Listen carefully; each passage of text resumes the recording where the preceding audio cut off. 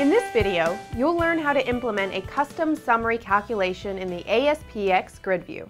I'll start with an ASP.NET application that has an ASPxGridView control bound to an Access data source. The Access data source is bound to the departments table of the departments.mdp sample database. To display summary items, I'll need to enable the grid's footer. To do this, I select the grid, expand the Settings property node, and set the Show Footer property to True. Within the Properties panel, I invoke the Total Summary Collection editor. I add a new Total Summary item. I set its display format property to C0. This will display the value in currency format with no decimal spaces. The field name is set to Budget. I set the Show In Column property to Budget as well, so that the value is displayed on the footer under the Budget column. Finally, the Summary Type property is set to Custom, so I can define a custom calculation via code. I close the editor and return to the Visual Studio Designer. I select the grid and create a handler for its custom summary calculate event. When calculating a total summary value, this event is raised for each data row.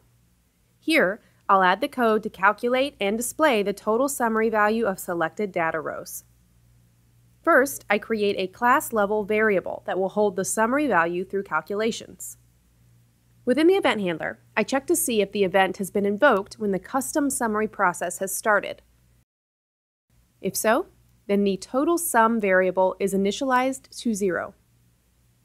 If calculation was started and this event is being invoked again, the total summary is recalculated.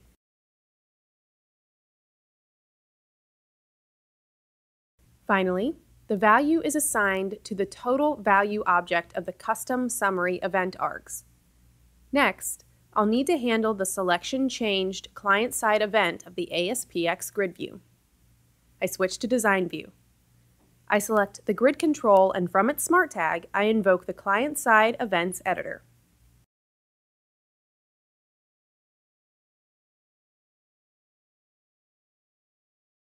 Here, I'll call the perform callback method of the grid so that the custom summary calculate event is raised every time a row is selected.